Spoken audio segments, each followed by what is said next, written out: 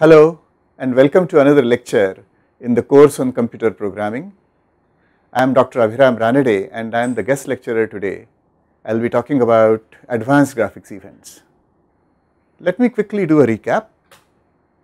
In the last session, we saw the getClick function for waiting for clicks. Today, we are going to see how to wait for other kinds of events. The reference for this lecture is chapter 20 of An Introduction to Programming through C++, written by me and published by McGraw-Hill Education earlier this year. The term event in simple CPP is used to denote a number of different things. For example, pressing of a button of the mouse is an event. Releasing of a button of the mouse is also an event. So when you press, it becomes one event, and then when you release, it becomes another event. So we think of clicks as an event. So far we have been thinking of clicks as an event, but now we can actually separate things into pressing a button and releasing a button. After pressing a button, you can move the mouse, as you are familiar with, I am sure, and this operation of moving the mouse is called dragging. So dragging a mouse is also an event. If you are dragging for a long time, then it will generate several events. Essentially, a dragging event is generated every 30 milliseconds or something like that, some short amount of time. So when you drag, you will generate several drag events. Pressing a key on the keyboard is also an event. A C++ program can choose to wait for all of these events. Once one such event happens, then the program resumes, and then the program can find out what event has happened and accordingly take action. Instead of waiting for an event, a C++ program can also merely query, has any event happened? If an event has indeed happened, then the program can again find out what event happened and accordingly perform operations. Notice that checking does not involve any waiting whatsoever. It is really asking, at the point at which I am checking, has some event already happened? So the event must have really happened before I do the checking. Now, if you have several windows on the screen, then you may be interacting with different windows. So if you press a mouse button, then that event may go to one of those windows, you do not know which one. If you click on a certain window, then that window is set to get the focus, and subsequent mouse events or subsequent keyboard events, as you know, will be sent to the program running in that window. So if you want to, so when we talk about events like the ones listed here, we are assuming that that your canvas has the focus. In simple CPP, events are represented by objects. So we have objects of class X event, which is built in, and they are used for holding information about events. You do not really need to know all the details of the class X event. You can look at some of its data members, which we will see shortly, and you have functions available by which you can extract information out of an X event object. So let us now look at how do we wait for an event. For this, simple CPP provides you the function next event. Next event takes as argument a reference to an X event object. Here is a typical use. We have created an instance of an X event object called E1, and then we pass that event to our function next event. This call causes the program to wait for an event to happen. Indeed, calling next event is like waiting for the user to type in data. So if you execute cin greater than something, then just as your program waits, when you execute next event, also your program waits until any of our specified events happens. When an event finally happens, the information about that event is put by simple CPP into the event object passed to next event. In this case, that would be the event object E1. After this, the execution continues. When the call next event even finishes, even will contain information about what event has happened. Now you can get the information about what event has happened by executing functions on that event object. For example, if you call mouse button press event on our event E1, and by the way, the event E1 is to be passed by reference. So you don't have to do anything, but this is just to let you know that we don't really ever copy these event objects, but we just pass them by reference. So that event object, when operated upon the mouse button press event function call, will reveal whether that event is in fact a mouse button press. If it is indeed a mouse button press, then this function will return true. So this function returns true if even involves some mouse button being pressed. Likewise, you have a function mouse button release event. It also takes as argument an event, and this will return true if even involves some mouse button being released. You also have a mouse drag event function. Again, it takes as an argument an event object, and this returns true if even involves the mouse being dragged. You also have a function key press event, which also takes as argument an event object, and it also returns true if and only if this event E1 involves some key being pressed. Of course, if you know that a certain event involves a key being pressed, you would like to get more information. Similarly, if you know that a mouse is being dragged, you might want to get more information, say where is the mouse when it is being dragged. So how to do all this, we will describe next. So to get more information about an event E1, you are allowed to access the data members of event E1, some of the data members. For example, you can write event.xButton.button. So this is a data member, and this equals 1 or 2 or 3 depending upon which button was pressed or released. So if the left button was pressed or released, then event.xButton.button would equal 1. If the middle button is pressed and then released, then that would, or released, then it would equal 2, and 3 for the right button. You can also get the coordinate where the pressing or releasing happened. For this, you just look at the member event.xButton.x. So this member tells you the coordinate. Event.xButton.y likewise tells you the y coordinate of where even happened. If you are dragging, you need to use xMotion.x. Actually, you can also use xButton.y, but I guess the more official thing is xMotion.x. This will equal the x coordinate of where the dragging happened in case even was a mouse drag event.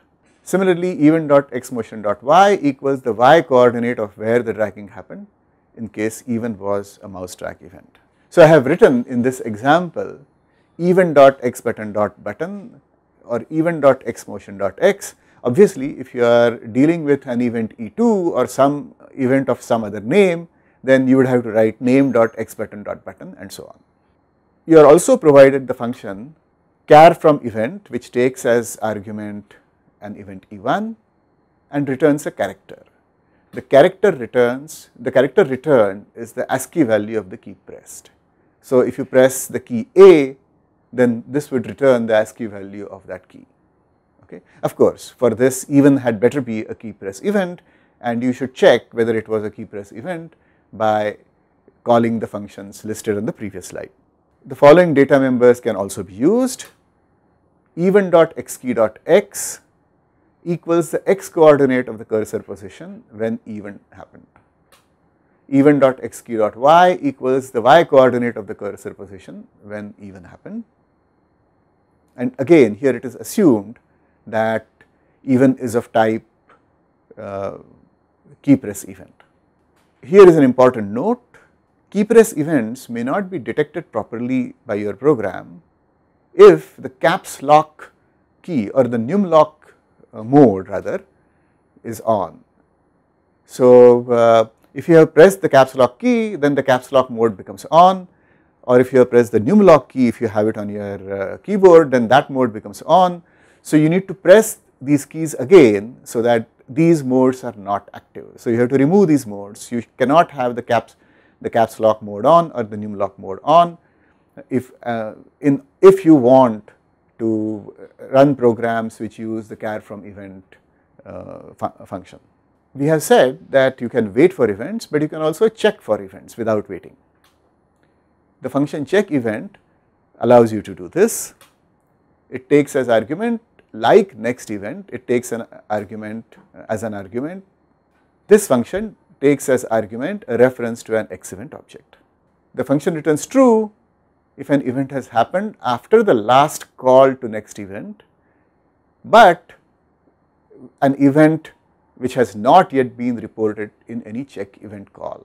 So this will return true only if an event has happened after the last call to X event, but if an event has happened and it was already reported in check event, then this will return false. So the same event will not be reported again and again if you execute consecutive check event calls.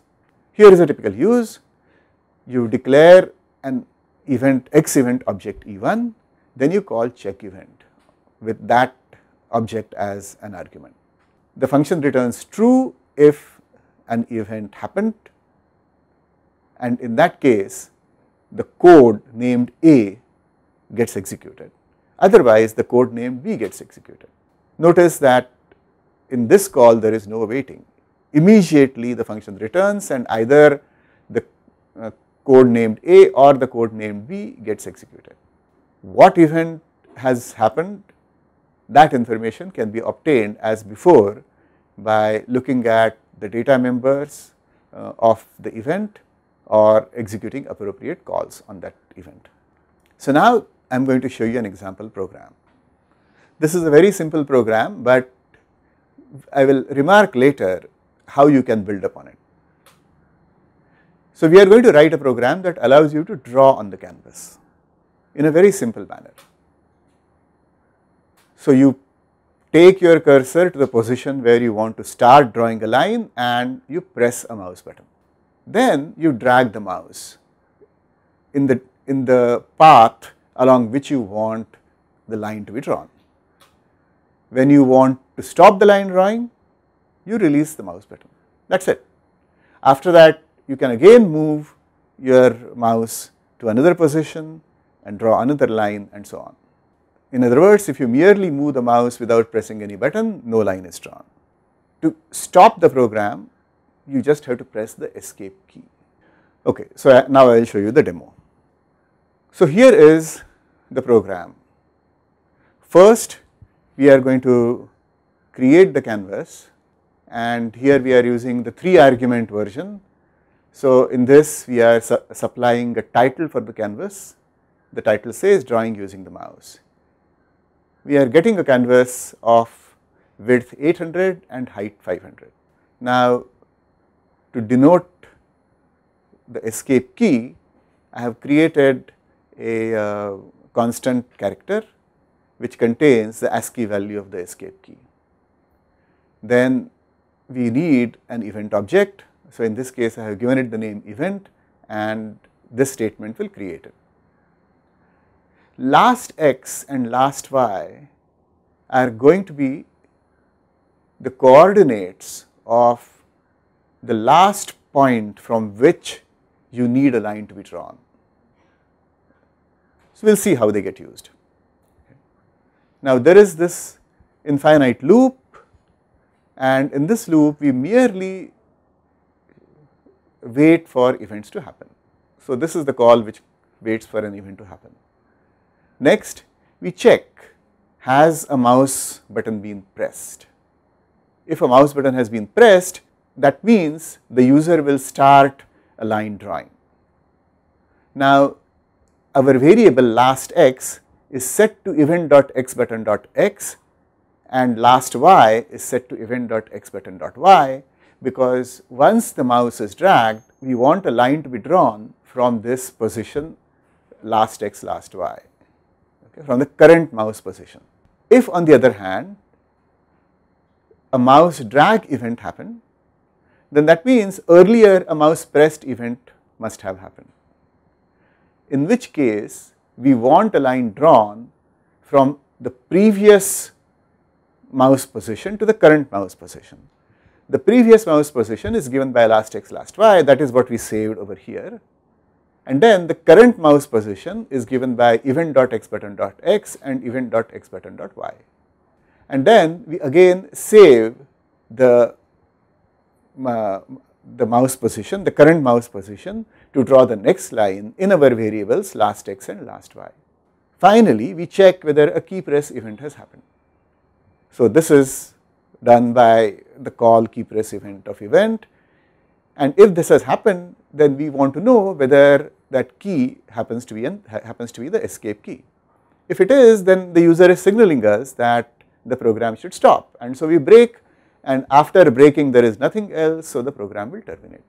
So let us run this program. So this is our canvas and we can start drawing. For example, I am going to draw a hill, maybe another hill, maybe I will draw the sun inside this, and maybe I will put some rays.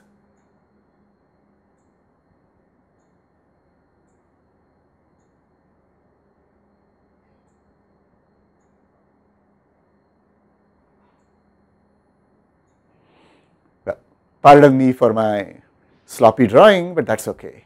I can maybe even write a title here. Maybe I can write a title here, say sun.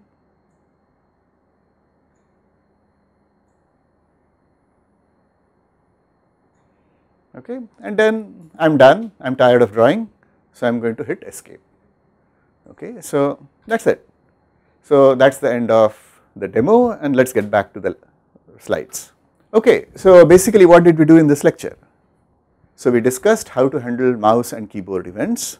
Just to remind you, next event enables waiting for mouse and keyboard events. Check event enables whether a mouse or a keyboard event has already happened. Information about events can be obtained by calling functions on the event object or examining its members. By that I mean examining its data members. Chapter 20 of the book gives an example of a snake game that can be developed. You should look at it and you will see that you should be able to develop many fun games. Here is another suggestion. Take the drawing program that we developed and extend it to recognize what is drawn. For example, is the user writing something? We wrote the name SUN. Your program should be able to look at the coordinates of the lines drawn.